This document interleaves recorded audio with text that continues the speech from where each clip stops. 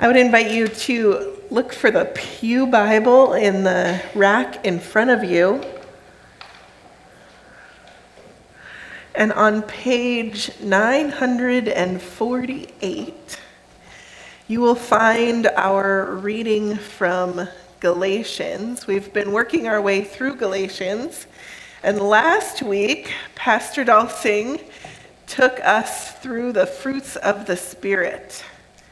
Now, I just gave you a cheat sheet, so can we go through the 9 fruits of the Spirit? Well, they were 3, 3, and 3, right? So the first 3 fruits of the Spirit are love, joy, peace. Love, joy, peace. Then the next 3 are patience, kindness, generosity. Patience, kindness, generosity. And the last 3? Faithfulness, gentleness, and self-control. Now, can any of you pull up in your minds an image, someone you know that has these qualities about them? All of them, or maybe most of them. They're really good people, aren't they? They're people you want more of in your life, right? You see, the thing about these fruits of the Spirit, not only are they things that we should strive for in our own lives. Yes, they're wonderful things. We should be these people. But really what this is about for me is not so much that these things are about myself, but it's about how I interact with others. Right? It's a recipe for really good relationships if you have these things about you. Right? These are the kind of people that you want lots of around, especially when things get tough, right? Because you know they're the ones that are going to show up and be there for you, because ultimately they really care about you, right? And I think, honestly, that's what Paul is trying to get at in this letter to the Corinthians. Paul really wants the Corinthians to have that relationship with one another, to care about one another, to show up when things go wrong. That's what Paul is getting at in this end of his letter to the Corinthians. Galatians, thank you. I said that wrong. I said it a couple of times too, didn't I? Good. At least I know someone's listening. It's good. It's good. So the church in Galatia really needed to work on this. And they were getting caught up in really just a sign of what it meant to be a part of the faith. This whole bit about circumcision was really just a physical sign of being a part of the faith. And Paul was very adamant that that's not really what it's about. I mean, you can have the sign of being a part of the faith, but if you aren't living it out, it really doesn't matter, right? Just a sign on the outside. So I've been getting tons and tons of calls here at Grace for people who have varying degree of connections to our little community here. Some people I see all the time. Some people I haven't met yet, and I've been here for a while now. But I get calls, and generally it goes something like this. Hi, Pastor. I don't know you, but we just had a baby, and we were just looking to see if we could come in and get our kid done. And I appreciate what they're getting at. I know they're looking for baptism, and at some point in their family or in their life that was really important, and that was a value that their family had. And so they want to continue that. And of course I say I'm glad to come and meet with you and let's talk about it and figure out when might be a good time for you to come. Because baptism is important, right? But when I meet with them, what I try and stress to them is, this isn't some kind of magic fairy dust that we're going to sprinkle over your child and then all of a sudden they're going to be a good Christian and have a happy life and everything is just going to be hunky-dory and everything's going to be okay. They're magically going to get into heaven and everything is just perfect. It's not really what baptism is. It's not what it's about. For me, the fruits of the Spirit that come when the Holy Spirit comes into our lives, they change us.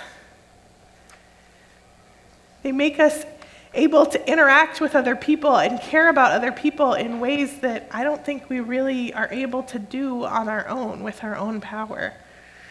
I know in my life I'm usually much too concerned about myself.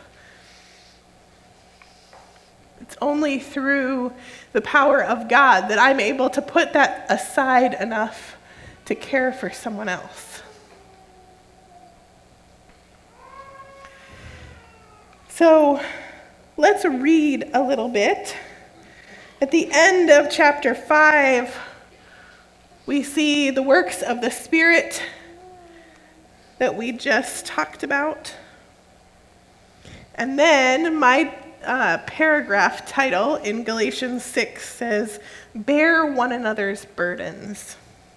Paul writes, "My friends, if anyone is detected in a transgression, you who have received the Spirit should restore such a one in a spirit of gentleness. Now take care that you yourselves are not tempted, but bear one another's burdens. And in this way, you will fulfill the law of Christ. For if those who are nothing think they are something, they deceive themselves. All must test their own work. Then that work, rather than their neighbor's work, will become a cause for pride, for all must carry their own loads. Those who are taught the word must share in all good things with their teacher. Do not be deceived. God is not mocked, for you reap whatever you sow. If you sow to your own flesh, you will reap corruption from the flesh.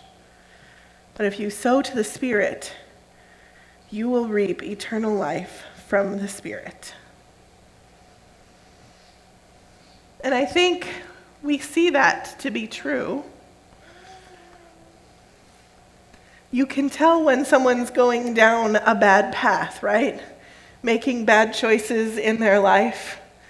And you know what's coming, right? It's not good, usually. But for those people who are seeking and searching and trying for what's best, generally, they're headed in a better direction. But even when people are making bad choices, those ones who have community, who have connections, who have people that care about them, who have people that show up in their lives, they are the ones that tend to have a better outcome, right? Maybe we have been there. Maybe that person was us. And it was the people who showed up, who gave us the hand to hold, shoulder to cry on, the friend to call who knew somebody, who got us the connection that maybe got us the job. That's the body of Christ at work, friends. That's what it looks like to be community, right? To see somebody, to have your eyes open enough to see, to have your ears open enough to hear, and then to follow through, right? Not only see them, but care about them. Have any of you had that happen in your life, where somebody has seen you? It matters. It makes a real difference. And that's what Paul is getting at. It's not just some physical sign, some symbol, some magic fairy dust. Yeah, that's all well and good, and you can do it if you want. Now, don't get me wrong, I'm a pastor of the church. We only have 2 sacraments. Anybody know what they are? Baptism and communion. So clearly, it's really hard for me to say it's not really about baptism, because baptism is important. But baptism isn't the end of the story. Being baptized really is here or there if you don't follow through with being a part of the community. That's what I try and tell these parents when I meet with them. What's important for me is that we get to be a part of your child's life. That you get to come here, we get to teach them things about God and Jesus, and show them what it means to be a member of a community that cares, that shows up, right? That's what Paul is getting at. He continues on in verse 11. See what large letters I make when I am writing with my own hand. It's really me that's writing it here, folks. It's really Paul.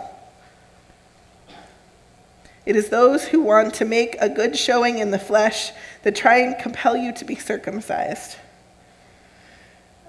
only that they may not be persecuted for the cross of Christ.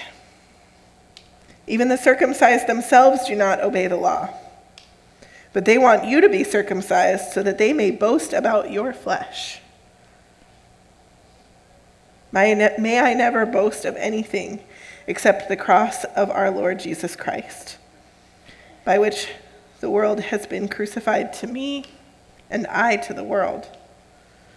For neither circumcision nor uncircumcision is anything, but in a new creation is everything.